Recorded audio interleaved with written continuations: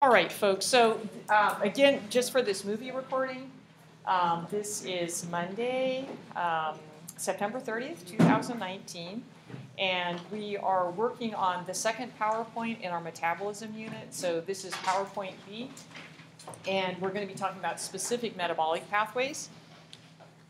And we had just barely started this unit last Wednesday. So you guys, we are talking about our focus here is going to be how cells make ATP. And we are starting out describing conditions on early Earth. And we know, folks, that when those first little cells evolved on primitive Earth, what was Earth's atmosphere like? It was anaerobic, right?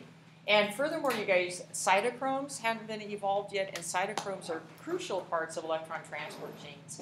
So there was no molecular oxygen, there were no electron transport chains, thus those early cells couldn't carry out the process we're most familiar with called aerobic respiration, right?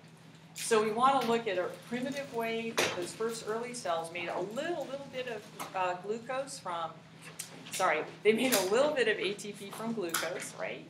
And this primitive way of making ATP is called glycolysis. This is going to be the Emden-Meyerhof glycolytic pathway. And what's so cool, you guys, is our cells still remember how to carry out this process, okay? So now, really important, you guys, when I show you the glycolysis, do not panic, right? And obviously you can't even read it. But you do not need to know intermediates. You don't need to memorize the names of the enzymes. Really what we want to know is what's going in, what's coming out, and what does the cell accomplish, okay? So that's going to be our main goal here. And I'll try to put the key points, you guys, up on the board, and maybe I can even, move my laptop here so we can do, maybe we can catch the board here as well. Okay, so you guys, so this is glycolysis, right? And we can describe it as the partial oxidation of glucose, meaning we're not going to rip off all the high-energy electrons, okay? So we're going to do partial oxidation of glucose. Okay, it's an anaerobic process. What does that mean, you guys? It's anaerobic. There's no oxygen is required, right? And what some important products we're going to make, we're going to have a gain of 2 ATP per glucose. And folks, this is by a process called substrate level phosphorylation, and not to get too hung up on the phrase yet, because when we finally get to aerobic respiration, we'll have something to compare it to. But we're going to get a gain of 2 ATP per glucose by substrate level phosphorylation.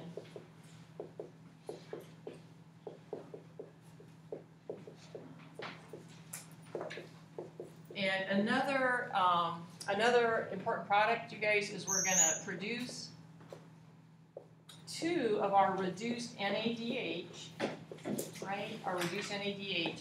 And then the final thing we want to remember, you guys, is what happens to our carbon skeleton. So we're going to start out with a 6 carbon glucose, and during glycolysis, sugar splitting, we're going to end up with 2 3 carbon products, okay? And those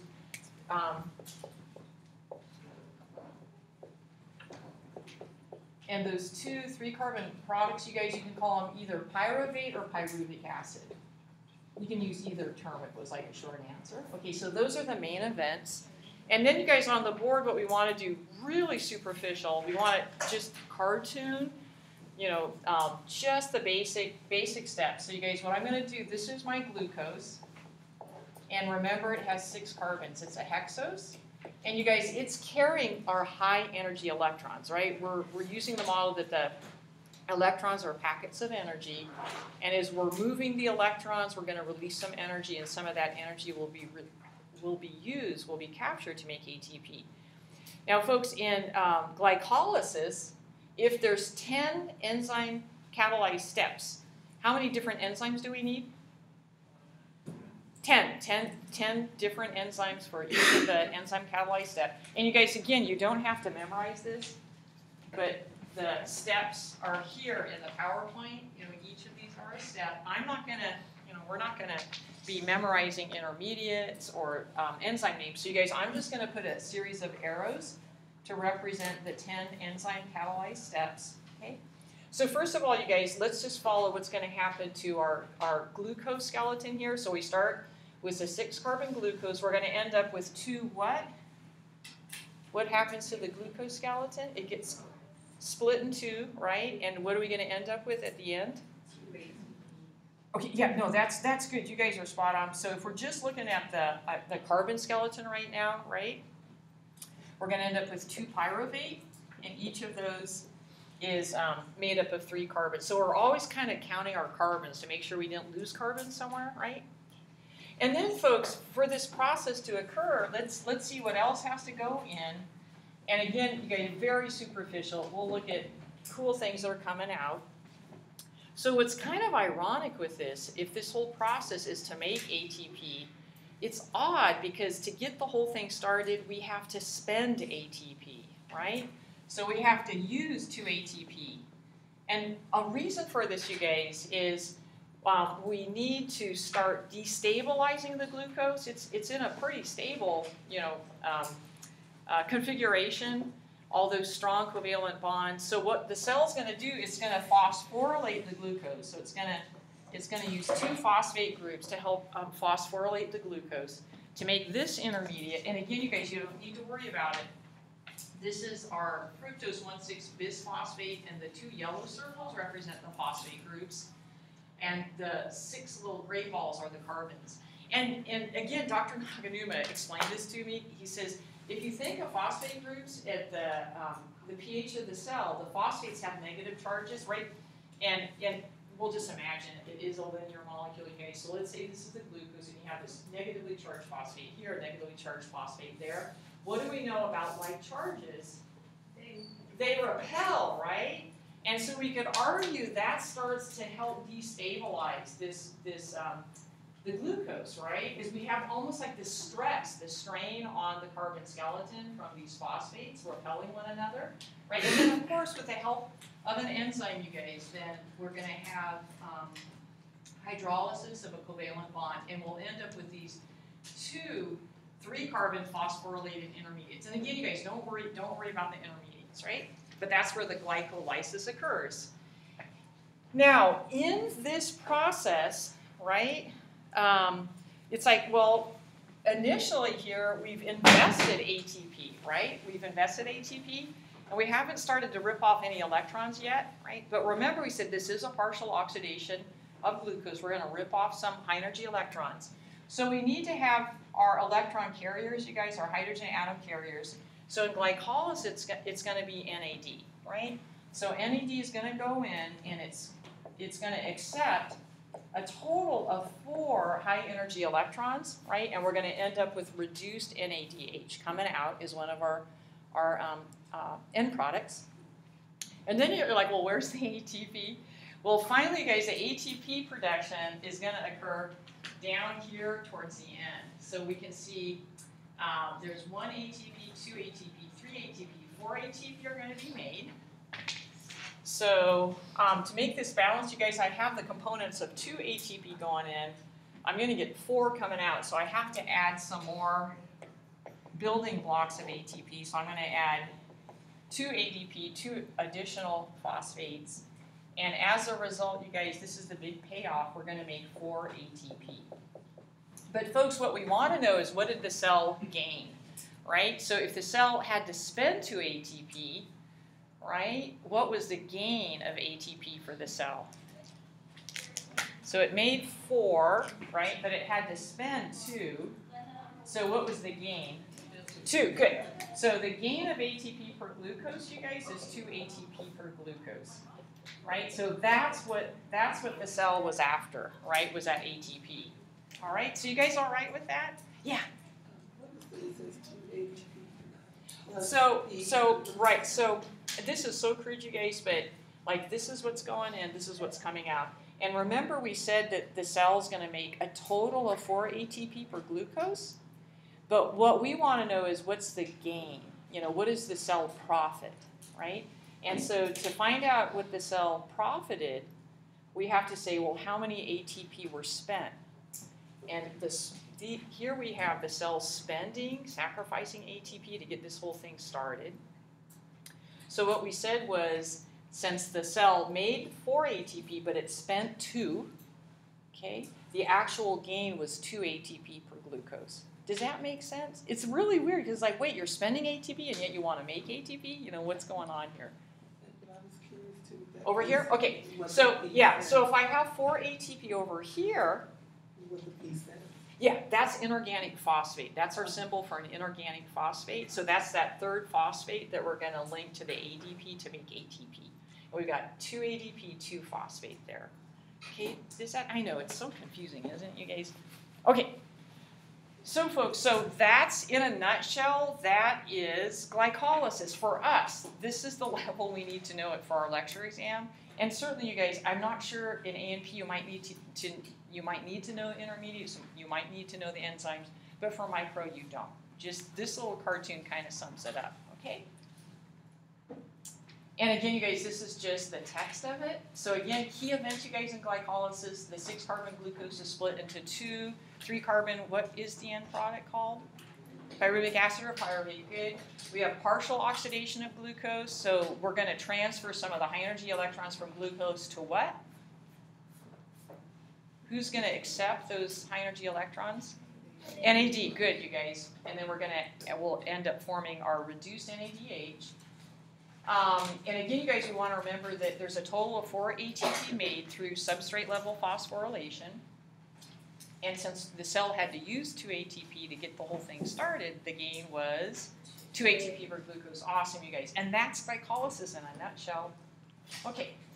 And you guys, this is just a cartoon of what we call substrate level phosphorylation. We're going to have challenges here. Oh my God, it's shut off. Wouldn't you know it? Okay. This might be just an audio recording and not a movie recording. So you guys, with substrate level phosphorylation, what we have is, in this case, if we're talking about substrate level phosphorylation to make ATP, we have some phosphorylated molecule. Phosphorylated means it has a phosphate group. And in substrate level phosphorylation, we're going to transfer that phosphate group from this phosphorylated molecule, in this case to ADP, and that will make ATP. And again, folks, don't get too hung up on this right now. The reason I just wanted to mention it is we're going to see in aerobic respiration, most of the ATP is made by a totally different process. Okay, so just put this off, literally put it on the back burner. Okay. Now, you guys, there's big problems, though, with glycolysis. And the huge problem those little cells faced was that they have a limited amount of NAD, right? This is limited, meaning there's not much of it.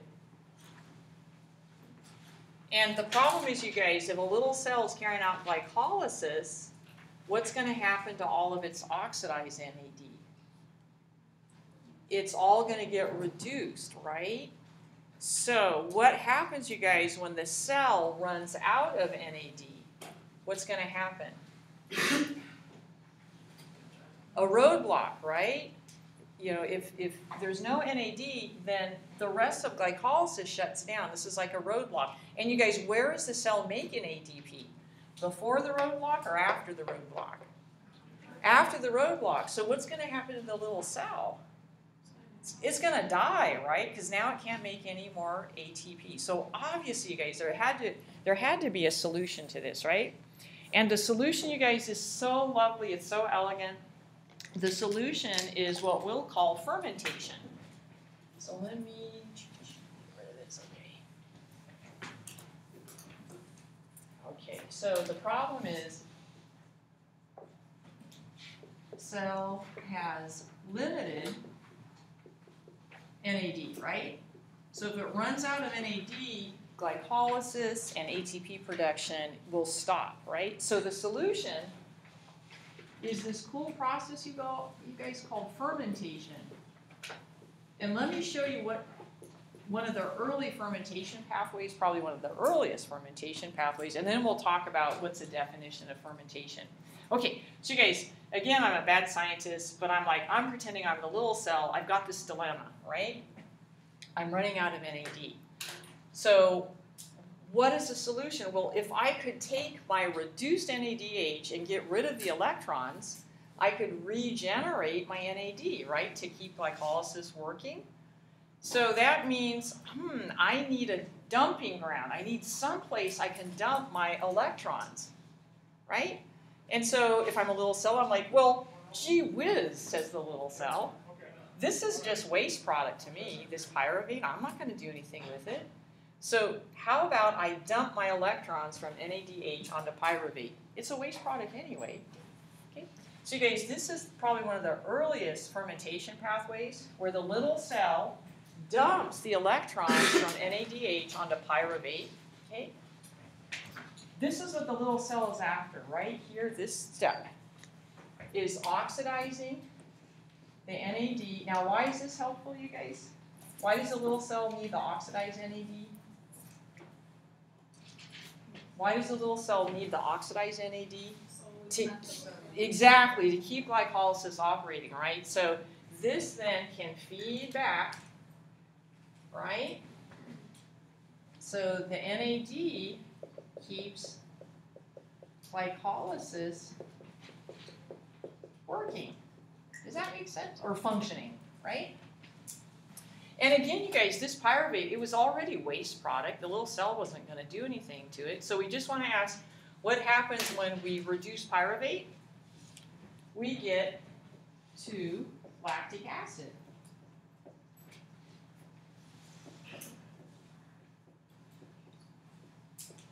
Okay. So this fermentation pathway, you guys, often fermentation pathways are named after their end products. So what do you think this fermentation pathway is called? Lactic acid fermentation, exactly. Okay, so for example, lactic acid fermentation.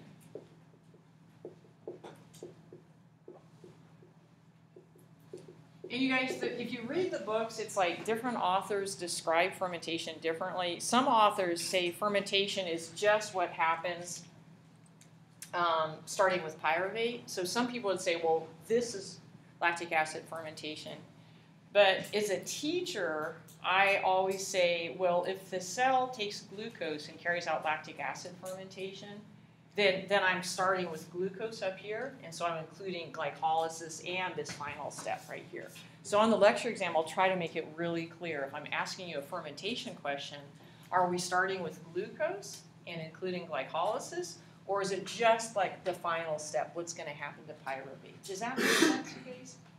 So if I said, you guys, lactic acid fermentation starting with glucose, then we could say, you know, step, step, step, step, step. So what are the important end products? We're going to end up with 2 lactic acid. And what did the cell gain? It gained 2 ATP for glucose. And we also want to remember it regenerates what? The NAD, right? To keep glycolysis operating. Yeah? And you guys, this is just a fancier picture. This is that last step where the cell uses the pyruvic acid, and then here's the reduced NADH. It's going to dump its electrons onto the pyruvate and make the lactic acid. Yeah. Now, you guys, this lactic acid fermentation is so cool. So, so if we're talking lactic acid fermentation, your cells still remember how to do this. Your human cells remember lactic acid fermentation. So, for example, you guys, if, let's say, like the classic one is, let's say you're maybe running really fast or running a long distance, and your muscles become anaerobic, right? You can't get enough oxygen to them. What can your muscles do for a short little time to make just a tiny bit of ATP?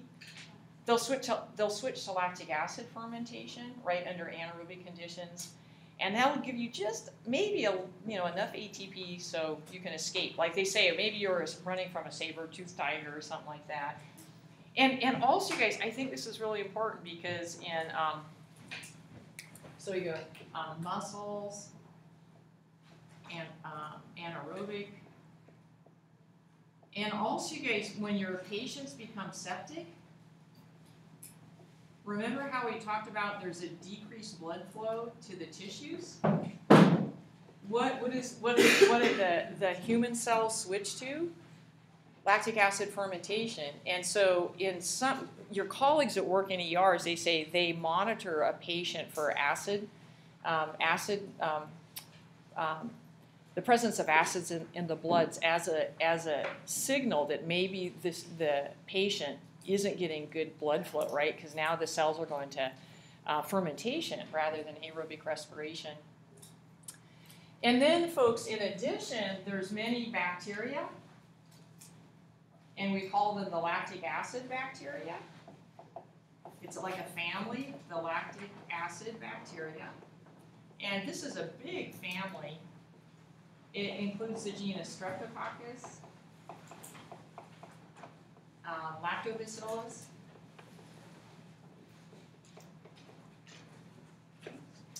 and these are often used to ferment dairy products. Dairy means milk products.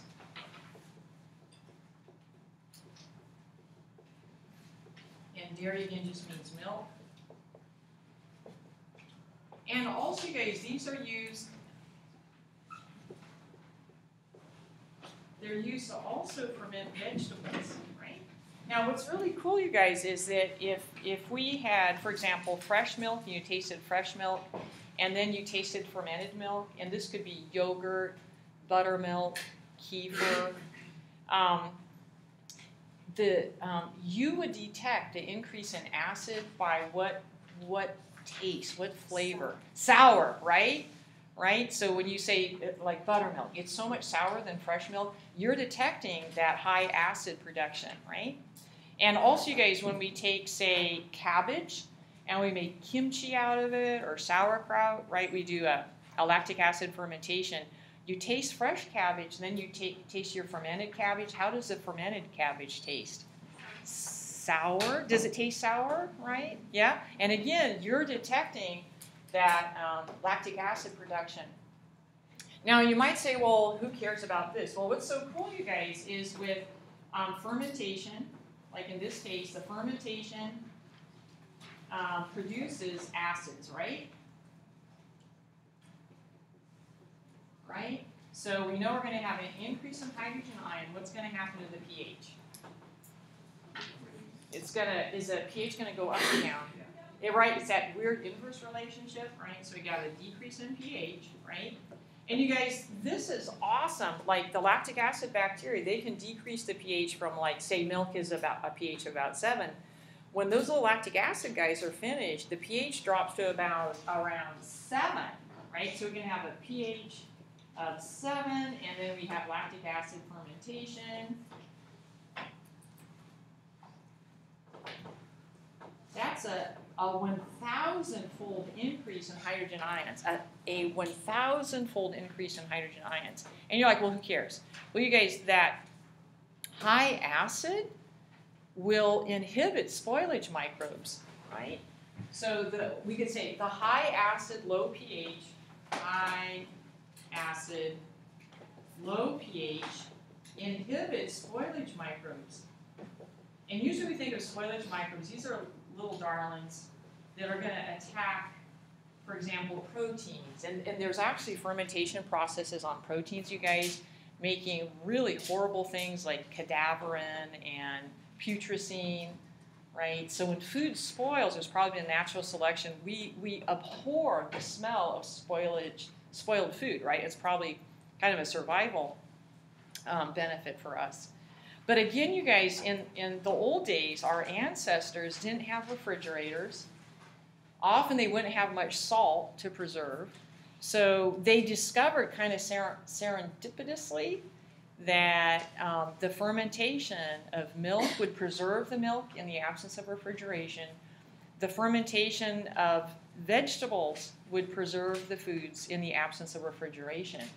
And you guys, the other thing that's really awesome that we're kind of rediscovering, those fermented foods are chock full of beneficial microbes, right? So those fermented foods that our ancestors have been making for forever are probiotics, right? And so to me it's kind of funny because now that we've discovered probiotics, beneficial microbes we ingest, now if a company puts probiotic on its label, it charges you 10 times more, right? And it's like your grandparents, great-grandparents were doing this, you know, all the time. And you can do it at home too, right? So just, anyway, just that little plug there. Okay, so you guys, so what have we talked about? We've talked about lactic acid fermentation. We said this was an early way for the first primitive cells to make ATP. We've talked about how our own cells remember how to do lactic acid fermentation, right, under anaerobic conditions. We've talked about how microbes that carry out lactic acid fermentation, we can use them to preserve our foods in the absence of refrigeration. And another clinical application, you guys, is these lactic acid bacteria. Let me do a little asterisk down here, you guys. They're part of our normal microbiome, and they colonize our mucous membranes. So they're members of the good human microbiome. They colonize mucous membranes.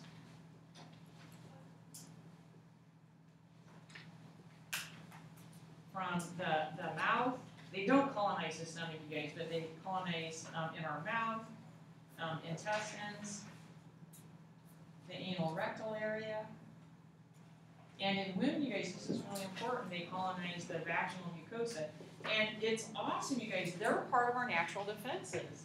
And the reason is they use the sugars our bodies produces, they ferment them and make lactic acids, and then make the pH of those mucous membranes really pretty acidic.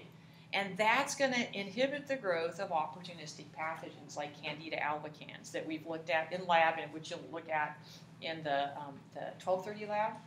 And so you guys, what happens if we use broad spectrum antibiotics? Broad spectrum antibiotics killing a wide range of bacteria. What do they do to our protective lactic acid bacteria? Kills them, right? And as a result, who can then start growing? Candida albicans, right? Because it's a yeast, it's a fungus, not killed by the antibiotics. So that's why you guys often, you got to watch your patients following broad spectrum antibiotic. Make sure they don't end up with a secondary yeast infection, right? And again, you guys, it's showing us that our good normal microbiome, it is part of our defenses. It's part of our defense against potential pathogens. And again, this is another reason why we don't want to take antibiotics unless we absolutely have to. And ideally, you guys, if the healthcare provider knows the identity of the bacterial pathogen, you would like to use a narrow spectrum antibiotic, right? Because you don't want to kill all your good guys. Yeah. Okay. All right, guys. Now, so you guys, do you need to know lactic acid fermentation for lecture exam 2? Yes, you do. You do have to know that. And one more, you guys, I have no idea if this is recording or not. I have a blank screen, but just in case, they can see the board. The other fermentation pathway, you guys, I'd like you to know is alcoholic fermentation. And this is going to be carried out by our bakers or brewers yeast. What's the scientific name, you guys, for bakers or brewers yeast? Saccharomyces cerevisiae, right? And what Saccharomyces cerevisiae will do, they'll carry out glycolysis, and then it's going to take the pyruvic acid. Now, this is a little bit more complicated, guys. It's a 2-step fermentation process. The first step is the Saccharomyces is going to rip off one of the terminal carbons and release it as what? Carbon dioxide, right? Is that a gas? Is that a gas? Yeah. So you guys, when you're making leavened bread, why does your bread dough rise? Yeah, it's the CO2, right, from your baker's yeast, your Saccharomyces releasing the CO2, right? And then you guys, it's this 2-carbon intermediate called acetaldehyde that ends up being what we would call the terminal or final electron acceptor, right? So NADH will dump its electrons onto acetaldehyde, regenerating oxidized NAD, and then what do we end up with? Ethanol, right, a 2-carbon alcohol. So you guys, when you eat baked bread, why don't you get drunk? What happens to the ethanol during baking? It evaporates, right? Yeah? But you guys, if we took like grape juice, or if we took, fermented grain, and we added our Saccharomyces and maybe fermented it in a closed container, right? And then after several weeks of fermentation, when we remove the cap, what might happen? Sparkles, yeah, sparkling, the so-called frizzy sparkles, the carbonation, right? And then, since you didn't heat that product, you guys, what would be present in the liquid? The alcohol, right? So the product would be beer using fermented grains, and the product would be what, you guys, if we use, say, grape juice? Wine. Good job, right? And and you guys, just one thing. I found this really fascinating. Between high school and college, I spent a year in Germany, going to a German high school. And in my family, my host family, I had a 2-year-old little sister and a 4-year-old little brother. And this was really different to me, you guys, because what in the family, the kids would be sometimes given like diluted beer or diluted wine, and I thought, wow, that's kind of interesting, right? But then I started thinking, you guys, as a microbiologist, historically in Europe, drinking water was contaminated with what? Feces, right? I mean, clean water is a huge one, you guys, and in Europe, back in the day, having clean drinking water that wasn't contaminated with feces, that was probably, I don't know, such a luxury. Most people didn't have access to clean water. And we know, you guys, feces carries lots and lots of pathogens, right? So when water is contaminated with feces and we drink it, we have fecal-oral transmission of all these pathogens, including a lot of pathogens that would cause diarrhea. And so I was thinking, you guys, I mean, I wonder if, like, back in the day, the thought was, well, maybe it was safer for the kids to drink beer or wine diluted rather than have them drink water, right? Because little kids, they get diarrhea. They can die from that, right? And furthermore, it's like, well, if they diluted it with water, wouldn't that have the fecal pathogens in it? But, and this is me, you guys, maybe I'm going to extremes. But what does ethanol do? What does ethanol do to proteins? It denatures them, right? So I'm wondering, you guys, if this is kind of a holdover from the day when it might have been safer if you're going to drink the water, you add some beer or wine to it, because maybe that would inhibit the growth of some of those fecal pathogens. Maybe I'm making this up, right? Because I'm always trying to find some microbial public health connection to some of these kind of cultural practices. But I thought, I bet you at one time in Europe it was probably safer to drink beer or wine than it was to drink the water, right? Because the water would have all these fecal pathogens in it. It's not a very nice thought, is it? No, it's not a very nice thought. Okay. All right, you guys. So do remember lactic acid fermentation and alcoholic fermentation. So you guys, now here is our description then of fermentation, now that we've had a chance to talk about it a little bit. Louis Pasteur was the one that first described fermentation, and he described it as life in the absence of air. And he, you guys, historically, he helped save the French wine industry. The French winemakers, they were in a panic because their wine was turning sour. What does sour remind you of? Yeah, maybe like a lactic acid fermentation. So what Pasteur discovered was that the French wine was getting contaminated with bacteria. They were taking the sugars and converting them into acids, and that's why the wine was tasting sour, right? So he was brilliant, guys. He was so down to earth. So he told the French winemakers, okay, here's what you're going to do. You're going to take your grape juice and you're going to do what to it? You're going to heat it to kill the unwanted bacteria. What do we call that process, you guys, when we heat things to kill? Pasteurization, right? So he said, you're going to heat your grape juice to kill those bacteria. And then you're going to add what after you've heated your wine? You're going to add the Saccharomyces, right? So Pasteur has said he received this award for saving the French wine industry. He called the bacteria a disease of wine, and that provided evidence for him pursuing the germ theory of disease, that microbes can invade another organism and cause disease. He said those bacteria were a disease of wine. Yeah, I thought that was fascinating. Okay, so Pasteur came up with this. You guys, fermentation, is it a complete oxidation of glucose or only partial? It's only partial, right? We've only ripped off, per glucose, we've only ripped off each of these each of these reduced NADH, you guys carry 2 high energy electrons. So we've only ripped off 4 electrons so far, right? Partial oxidation of glucose. You guys, in fermentation, they talk about an internal terminal electron acceptor. What the heck are they talking about? So we want to know who is finally ending up with the electrons that at one time were glucose. So you guys, in fermentation, we're using an internal, a molecule made within the cell, organic molecule is the terminal electron acceptor. So in lactic acid fermentation, it's pyruvate, right? Does it require oxygen? Nope, it's an anaerobic process. Does it require an electron transport chain? Nope, it doesn't. What's our gain of ATP per glucose?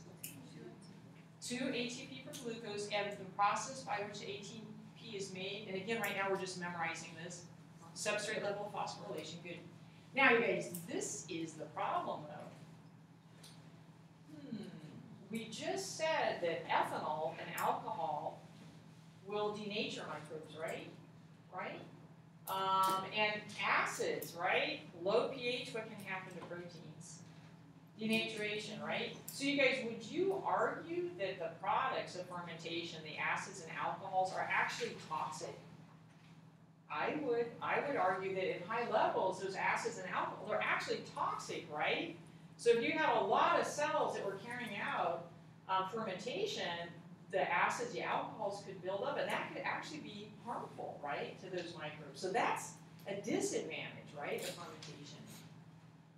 And furthermore, you guys, the acids and alcohol end products, these guys are still carrying lots and lots and lots of high energy electron. This is wasteful. We're literally throwing away high energy electron. It's a wasteful process, right? If this is all you're going to do, you better have lots and lots and lots of preformed organic molecules, right? Because you're throwing away so many high energy electrons. So these are 2 disadvantages, you guys, of fermentation, is that you're making toxic end products, alcohols and acids, and you're throwing away high energy electrons. It's very wasteful. Yeah. Okay, so those are the disadvantages. I wanted to throw this in here, you guys, because I didn't want you to think that there's only lactic acid fermentation and alcoholic fermentation.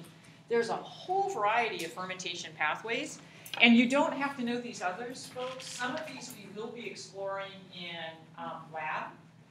So we've talked about lactic acid fermentation here. We use this to make fermented vegetables, fermented dairy products, the Saccharomyces with the alcoholic fermentation. And then you guys, some of these others, Propionibacterium, they're making acids, carbon dioxides, and molecular hydrogen. These guys, there's 2 places where I think of them. Propionibacterium are associated with acne. They can cause inflammation that contributes to acne.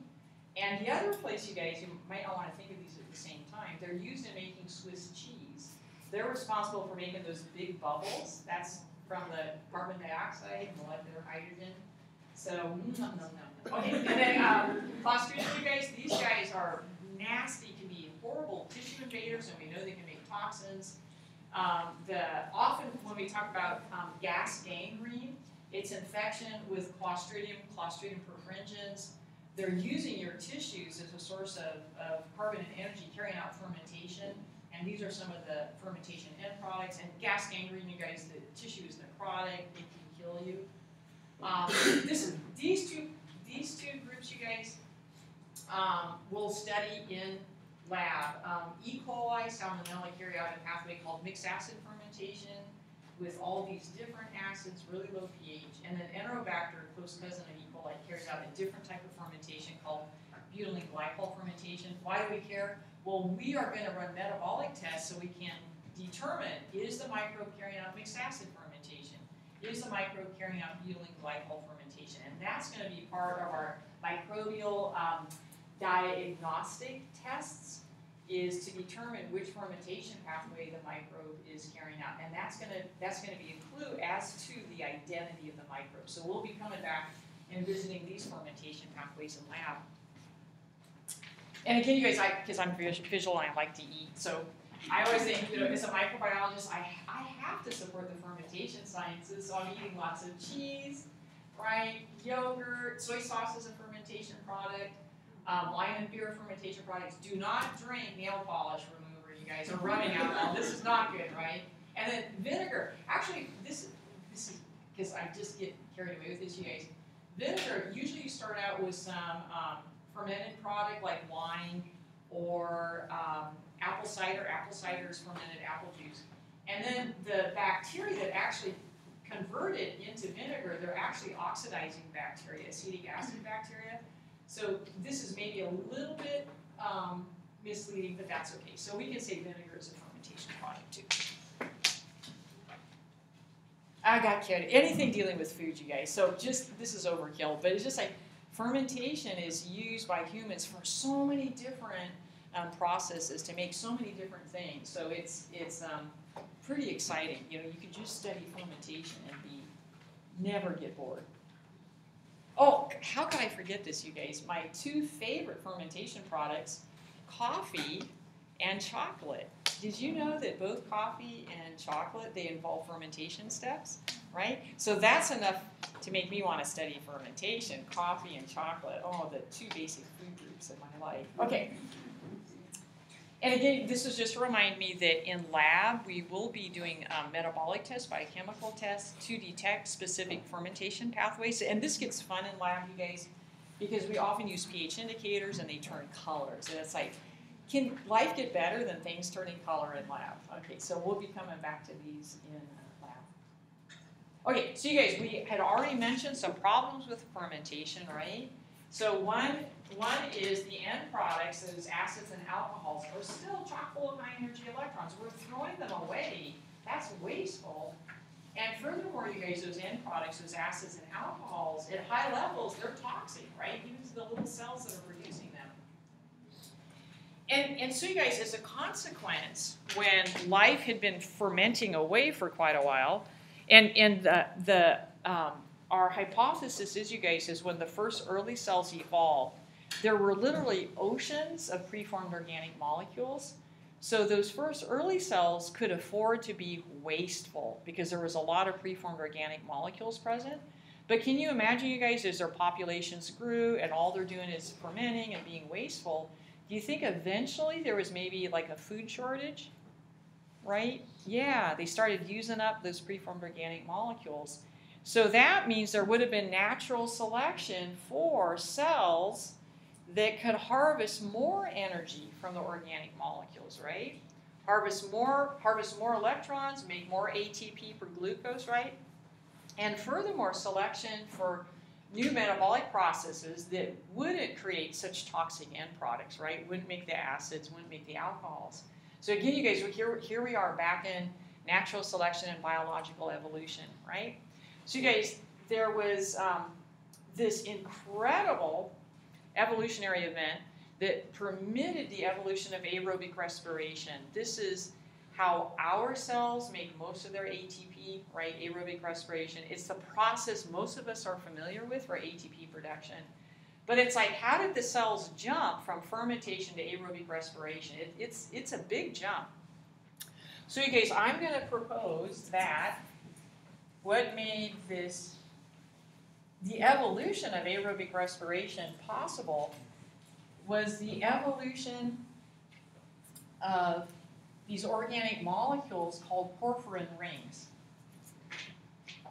Okay, so evolution of porphyrin rings.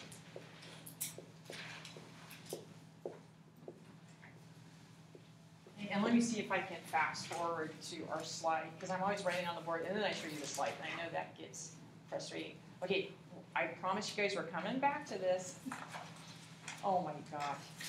Okay, you guys, and last semester I thought, oh, I'm going to introduce aerobic respiration, then tell you how it was made possible. Let me see. If I lost my porphyrin rings, I'm going to be so upset. Here we go. You guys, so I apologize. I'm going to jump from slide 16 to slide 20, because I want to actually kind of follow it in evolutionary history. So I do apologize here, guys. So we want to talk about these porphyrin rings. Okay, and let me show you first what a porphyrin ring looks like. Okay, So here's these gorgeous porphyrin rings, you guys. And you don't have to memorize the structure, but I just want you to know why they were so important, okay? So these porphyrin rings, they permitted evolution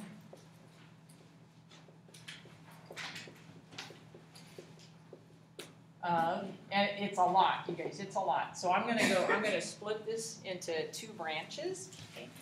So the porphyrin rings permitted evolution of photosynthetic pigments. And the first one that evolved, you guys, was a primitive type of chlorophyll called bacteria chlorophyll.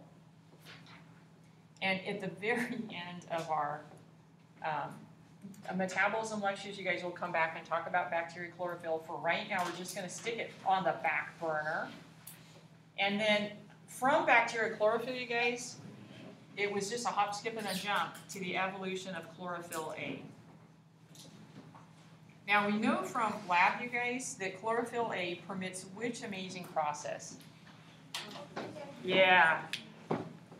Big event in the evolution of life. So chlorophyll A permits oxygenic photosynthesis, right? That amazing process in which the little photoautotrophs can take inorganic carbon dioxide as a source of carbon. They can take low energy electrons from water in the presence of chlorophyll A and light.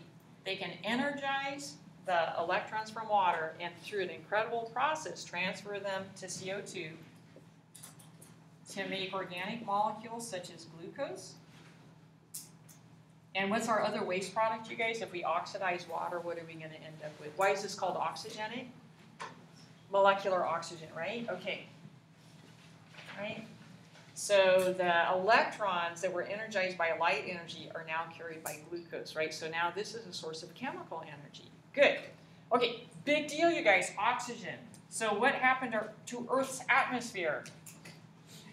Yeah, it was converted from what to what? Anaerobic to aerobic. That was a phenomenal event, you guys. That was just mind-blowing, right? Okay, but we said porphyrin rings permitted a whole nother branch of events. And you guys, this blows me away with these porphyrin rings. So porphyrin rings permitted evolution of cytochromes. And folks, those of you that have had A&P or a good biology course, you know cytochromes are part of electron transport chains.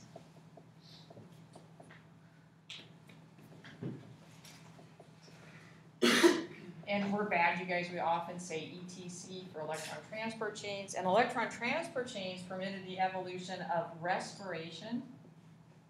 And again, you guys will see that amongst our little bacteria, the first type of respiration that evolved was called anaerobic respiration. And again, you guys, we'll talk about anaerobic respiration after we talk about the type of respiration we're most familiar with. And what's that, you guys? Aerobic respiration, okay?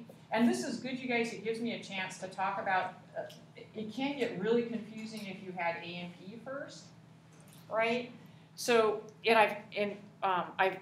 the A&P professors and the micro professors have talked, and we've recognized, wow, no wonder some of our A&P folks are confused. Okay, so you guys, as microbiologists,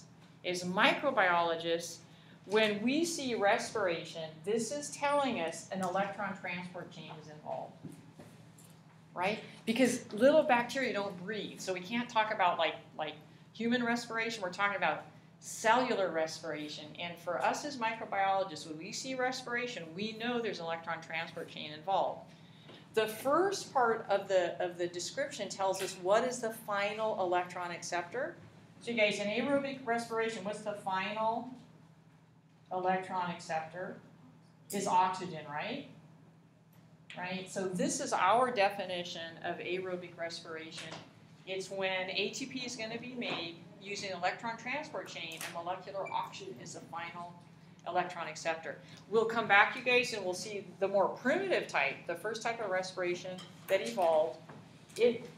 These two were little cells that had electron transport chain, but there was no O2 that was involved. It's going to be some other molecule other than O2 is the terminal electron acceptor. Okay, so you guys, so coming over here, the evolution of aerobic respiration. First, the electron transport chains evolved, but then what was the other thing required for aerobic respiration to evolve? What did we have to have as our terminal electron acceptor? O2, and check this out, right? Isn't that amazing, right? So the evolution of oxygenic photosynthesis, we could say, was crucial in the evolution of aerobic respiration, right? Yeah, you guys, we're all linked. We're all linked. That's all I can tell you. Okay, so let me back up here. The first slide, you guys, is just kind of what we put up on the board, just differently. So the porphyrin rings permitted evolution of bacterial chlorophyll and oxygenic photosynthesis, and permitted evolution of chlorophyll A, which permitted oxygenic photosynthesis, which converted Earth's atmosphere from anaerobic to aerobic. And then this is a guesstimate, you guys, that maybe around 2.6 billion years ago, like Earth's atmosphere was aerobic. It's interesting because I think it was after that point that maybe the eukaryotes evolved, right? Our modern atmosphere, you guys, is about 21% molecular oxygen. And then again, you guys, the porphyrin rings permitted evolution of cytochromes, which permitted evolution of electron transport chains, and thus permitted evolution of cellular respiration. We'll talk about the kind of odd anaerobic respiration that evolved first. And then the rest of today's lecture, and probably part of Wednesday's lecture, we're going to be talking about the evolution of aerobic respiration. Okay, so that was kind of a big deal. Oh my goodness. Okay, so you guys, so we are headed for this description of, and I think for right now, you guys, I am going to skip slides 17, 18, and 19 because we're gonna come back and describe these. So what I'm going to do, you guys, is I'm going to jump right into aerobic respiration, okay, and give us the big overview of aerobic respiration. And what I will do is I'm going to put the cart before the horse, you guys. I'm going to after we give a description of aerobic respiration, I'm going to skip the first part and jump right to the function of the electron transport chains. Why did the evolution of electron transport chains and cellular respiration, why did it permit like a 20-fold increase in ATP production per glucose? This was a big deal, you guys. This was a big event. Okay, so let's first just look at the our description of aerobic respiration. Okay, so this is aerobic respiration in a nutshell.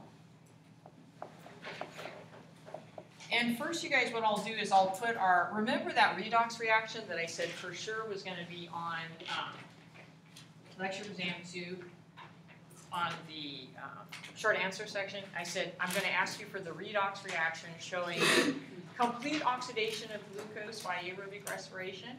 So you guys, so what are we starting with? What's the source of our high energy electrons? Glucose, awesome. And also as part of our reactants, you guys, I have to have that terminal, that final electron acceptor. And what is it in aerobic respiration? Oxygen, awesome, you guys.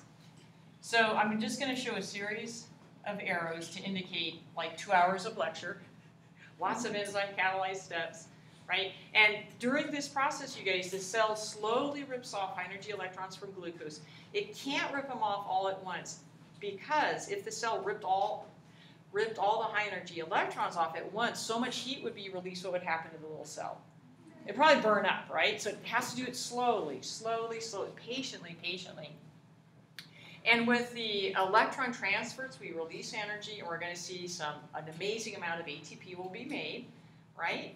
But after we've ripped off all the high energy electrons from glucose, we're going to oxidize it, right? What are we going to end up with?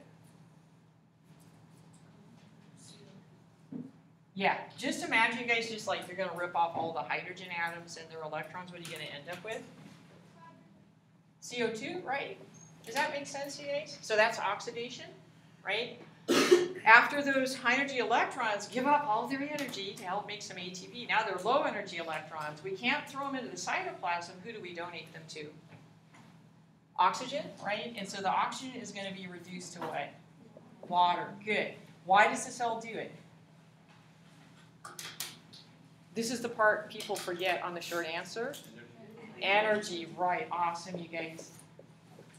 And about the highest efficiency is about 1/3 will be used for ATP production. And these are crude numbers, you guys. They found out they're actually lower than this. I'm still going to use these old numbers, 36 to 33 ATP per glucose. What happens to the other 2/3 of the energy, you guys? It's lost as heat. Good. Okay, so that's that summary reaction, you guys. So now we'll look at the text. Okay, so you guys, so this is the complete oxidation of glucose. We're ripping off all the high energy electrons.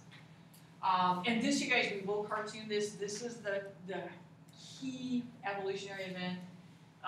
The electrons ripped off of glucose eventually will be donated to this electron transfer chain. And the electrons are going to be passed from one member of the chain to the other, losing energy. And we're going to say, you guys, some of that energy will be used to pump protons across a membrane, forming a proton gradient. And these proton gradients, you guys, are like little batteries. They're a source of potential energy. They're referred to as the proton motive force, right? So that little proton gradient, that little battery, it's going to be used as a source of energy to drive massive ATP synthesis by an enzyme called, I don't have it up here, ATP synthase. We will cartoon it. Those electrons, you guys, at the end of the ETC, they have to be donated to somebody, the terminal final electron acceptor, and who will that be? Oxygen, right? So it requires an aerobic environment. Oxygen is the terminal electron acceptor. And again, you guys, these are the newer values. In the old days, we estimated 36 to 38 ATP. The new study suggests it's lower, like 34 ATP per glucose. And I just want to let you know, you guys, I apologize. I usually use the old ones. This is the hypothetical maximum. So on the exam, you guys, I'll try to make sure if it's multiple choice that, like, one choice would be how many ATP are made per glucose by aerobic respiration. 2.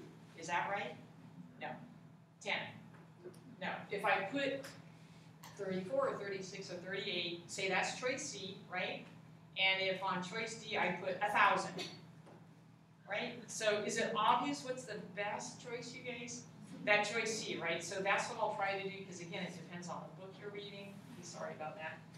All right, and you guys, that ATP is going to be made using a combination of substrate level phosphorylation, which we saw in glycolysis, and we're going to see it one other place. And then the cool event, you guys, is what's called the ATP. Most of it will be made by this amazing process called oxidative phosphorylation, where that proton gradient is going to drive massive ATP synthesis. And this is an example, you guys, of a chemical gradient helping to do cellular work. This is called chemiosmosis. So you guys, this is like the whole 2 next lectures on one page. So if you're overwhelmed, just keep breathing. Okay? Another advantage, you guys, in addition, is that like almost 20 times higher ATP production, the end products, look at the end products, you guys. They're not acids and alcohols. It's carbon dioxide and water. So the end products are far less toxic, and they're low energy, right?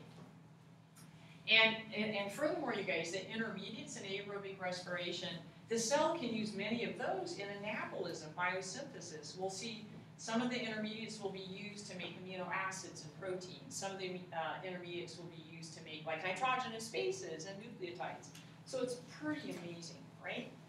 But obviously very complicated. Okay, so you guys, so let me just back up here and see what we're gonna do here. Okay, so first of all, you guys, let me just share with you. We're going to use bacteria as our model organism. This is not in a eukaryote. It's not in a human. So we're going to be focusing on bacteria. And in bacteria, you guys, I'll just show you the steps here really quick. So this is a bacterium. We're going to be talking about multiple steps in aerobic respiration. So let me just walk through the steps, you guys. So glycolysis is going to be the first step. And then we're going to have what I call Krebs prep. I know that's not very helpful. Then we're going to have the Krebs cycle, also called citric acid cycle, also called the TCA cycle, the tricarboxylic acid cycle. So you guys, the enzymes for all of these are all in the where? They're all in the cytoplasm. So if I ask you where does glycolysis occur in a bacterium, what are you going to tell me? Cytoplasm. I ask you where does the Krebs occur in a bacterium? Cytoplasm. Where does the Krebs cycle occur in a bacterium? Cytoplasm. Don't you love bacteria? That's why I study bacteria, right? Okay. But then you guys, the exciting event is going to be over here at the cytoplasmic membrane. Okay. Because this is where, this is going to be my cartoon, you guys, for my electron transport chain.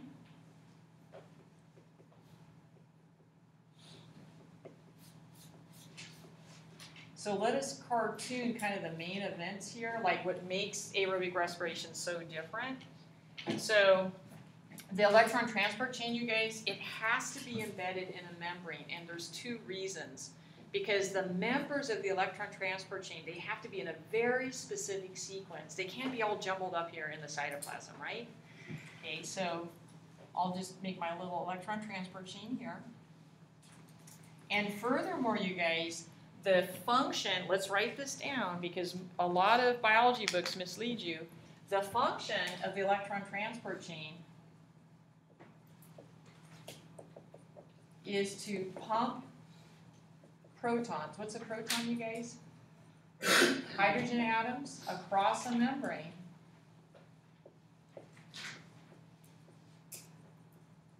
to form a proton gradient.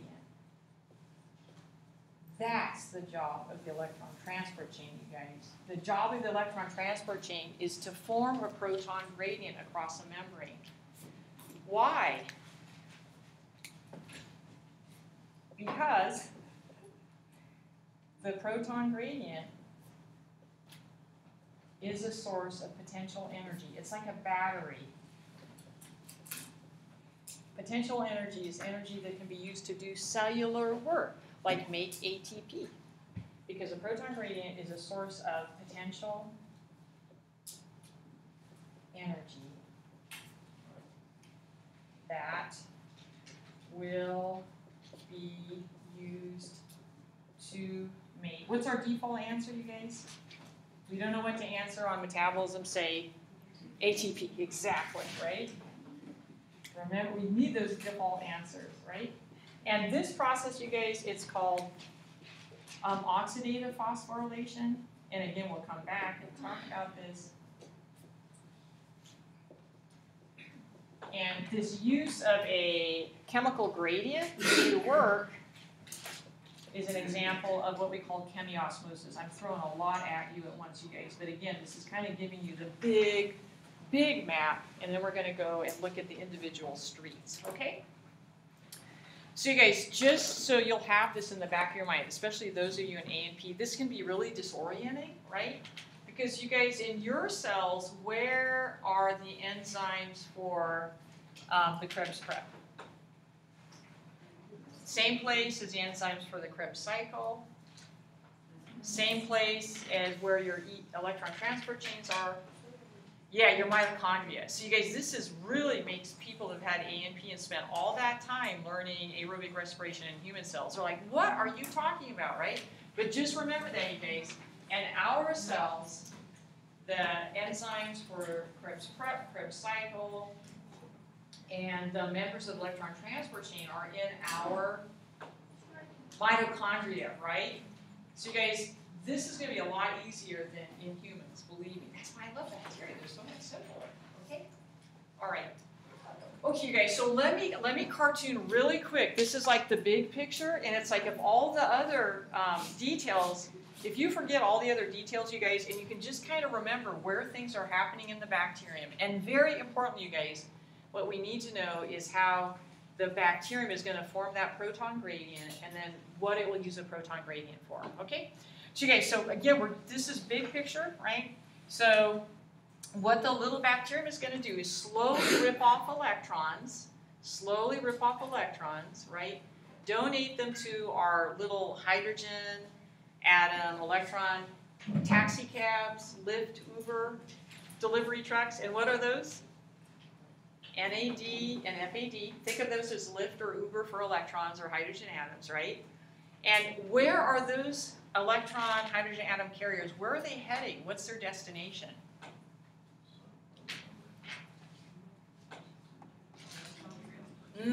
Right? Okay. So you guys, I'm just going to show, trying to keep this simple because I'm so bad. I'm just going to show electrons. Okay, electrons are going to be delivered to the electron transfer chain, right? The electrons, you guys, will be passed from one member of the chain to the next, losing energy. Okay, and this is kind of a simplified model, you guys.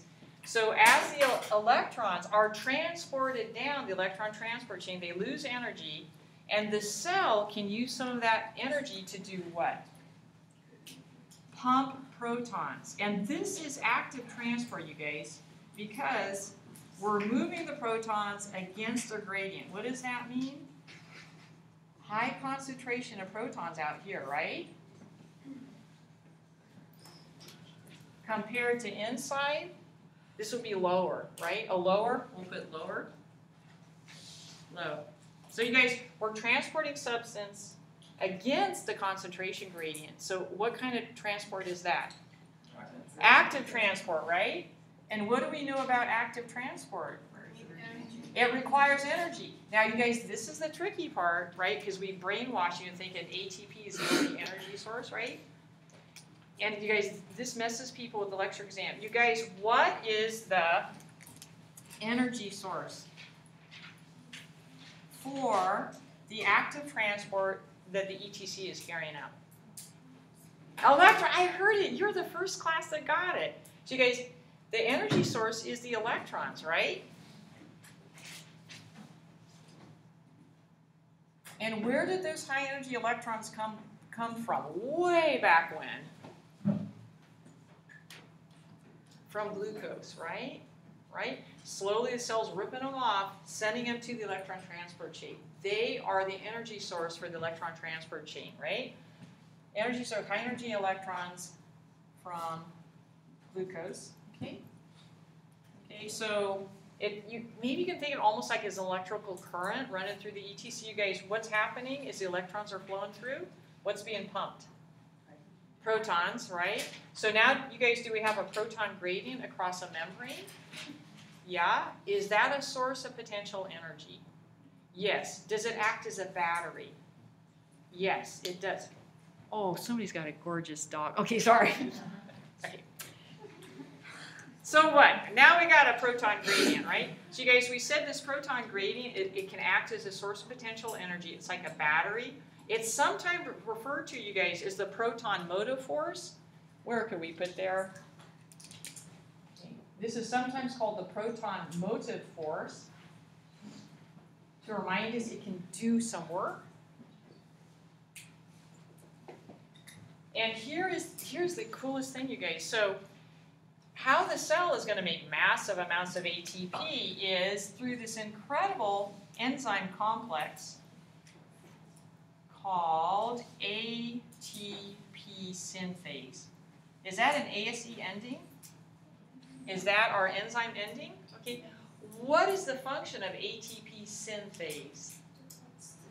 To make ATP. Awesome, you guys. And this is really crude, really simplified, you guys, but ATP synthase, it has an active binding site for ADP and inorganic phosphate. And what it's going to do, it's going to transfer the phosphate to ADP to make what? ATP, right? It's going to phosphorylate the ADP to make ATP, right? That's what the little cell's after. But you guys, that is biosynthesis. What do we know about biosynthesis, anabolism? It requires energy. So you guys, this is very great. So ATP synthase, its energy source is what? To make ATP, it has to have a source of energy. What is the source of energy? What's our battery? What's our battery? The proton gradient, right? And you're like, what? What's going on there? So you guys, this is what's going to happen. See how these protons have a positive charge? Can they diffuse across the phospholipid bilayer? Nope, right? they're going to require some water-filled channel. And guess what ATP synthase has? A water-filled channel. And guess who can pass through that water-filled channel? Protons.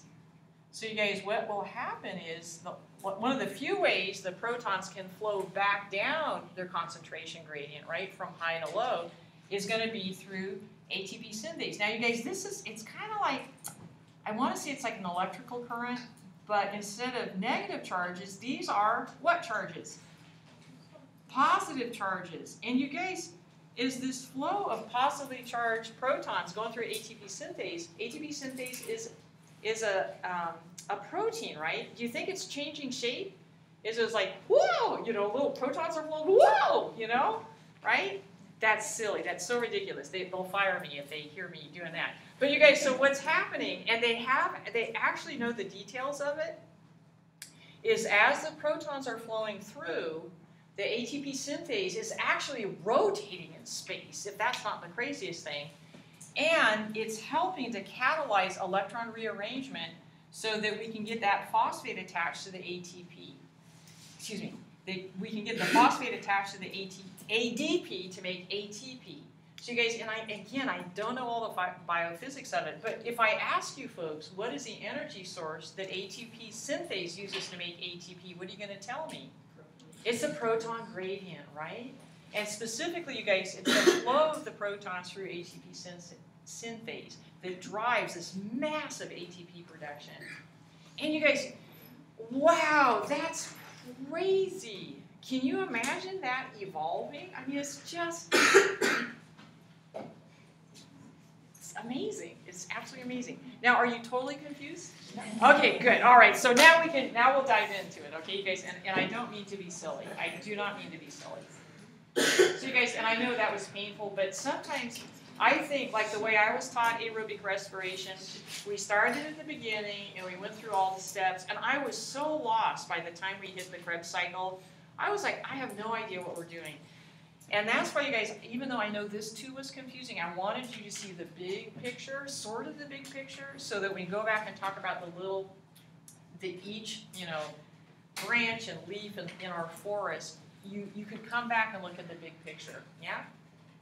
So you guys, what the cell wants is high energy electrons to make a proton gradient to drive ATP synthesis. That's the big picture, okay? So now let's see how it's going to do it. I know we're going to have 5 minutes. Okay, so you guys, what is this? Let's see what this slide is. Okay, you guys, and this is just comparing how complex cellular aerobic respiration is compared to what? Fermentation. And you guys, it's worth it though, because in fermentation our gain was 2 ATP per glucose, right? And I'm stretching this, you guys, but you could argue in aerobic respiration the cell almost can hit, and this is a stretch, but can almost hit 40 ATP per glucose, so we're increasing ATP yield by 20-fold. And that's an amazing survival advantage when you're out there competing with other organisms, okay? So this was, it's worth the work. Okay, so you guys, we did say these are the basic parts of aerobic respiration in a bacterium. So glycolysis, the so-called Krebs prep or production of acetyl-CoA, the Krebs cycle, and this, you guys, is where the cell finishes ripping off all the high energy electrons from glucose. The electrons are going to be delivered to the electron transport chain. The electrons are the energy source, so the ETC can form the proton gradient. And then the proton gradient will drive what we call chemiosmotic production of ATP. And it's by this incredible enzyme complex, ATP synthase. Chemiosmosis, you guys, is when the cell uses a chemical concentration gradient to do work. Is making ATP work? Mm-hmm. It sure is, yeah. Okay, so you guys, so what we're going to do is I'm going to erase this for right now. Is that all right? Okay, yeah, you're like, please. And what we're going to do is make a giant bacterium and show, again, you guys, just very superficially what's happening at all of these stages. Okay, so this is going to be our giant bacterial cell. And we'll only get through part of this, you guys. So again, this is in a bacterium.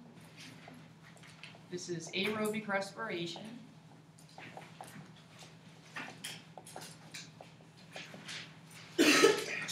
Giant bacterium. So you might want a new page, you guys, maybe longitudinal. Okay, so we're first going to start, the glucose gets transported in. So we're going to start out with glycolysis, right? And folks, truly, you'd want to be able to cartoon the outline of these events for the lecture exam, because this is a level I'd ask you. So you guys, in glycolysis, we start with glucose. It's going to get split into two what? Pyruvic acid, good. Or pyruvate, either one's fine. What does it take to get it started? We sacrifice what? We spend 2 ATP, okay, to get it started. We're going to strip off 4 high energy electrons. Who are we going to donate them to?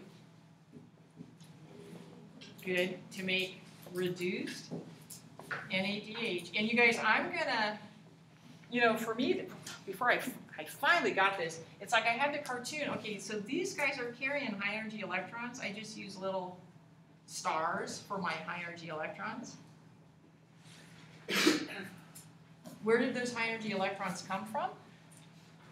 From glucose, right? Glucose is chock full of high energy electrons, right? That's what we're doing, is slowly ripping them off. Okay, good. Good. Okay, and now are we going to make any ATP, you guys? Per glucose, how many total ATP will we make? Good job, you guys. We're going to make 4. How many did we spend?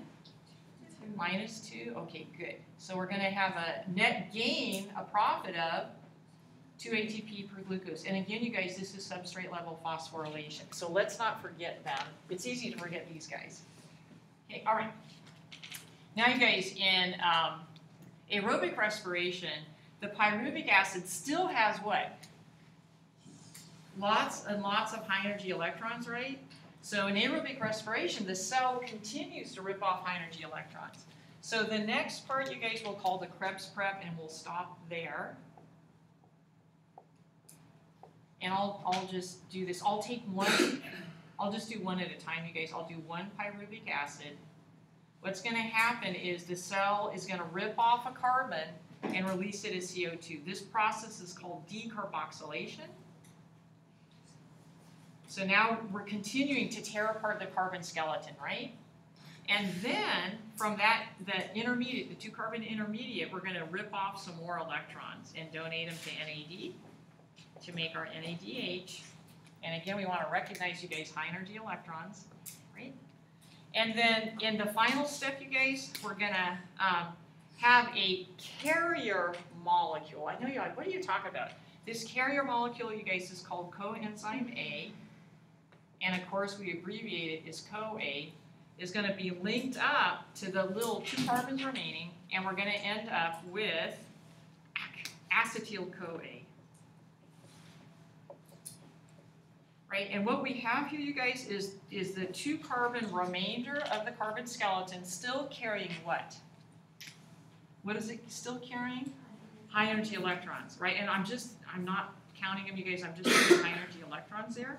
And then what we'll do, you guys, on Wednesday, we'll see how the cell will finish ripping off all the high energy electrons in the Krebs cycle. Okay? So believe it or not, you guys, we're almost halfway finished, right? Okay, you guys, thanks for your patience. I know this is not easy stuff, right? But you know, like I said, we're just doing the main events, right? We don't have to know all the details, just the main events. Okay, folks? All right. So I guess I'll see all of you on Wednesday, right? Okay, you guys. And I will keep my fingers crossed that at least the audio worked. I'm not sure the movie worked. Maybe the audio worked on this thing. That's what we'll keep our fingers crossed for, okay?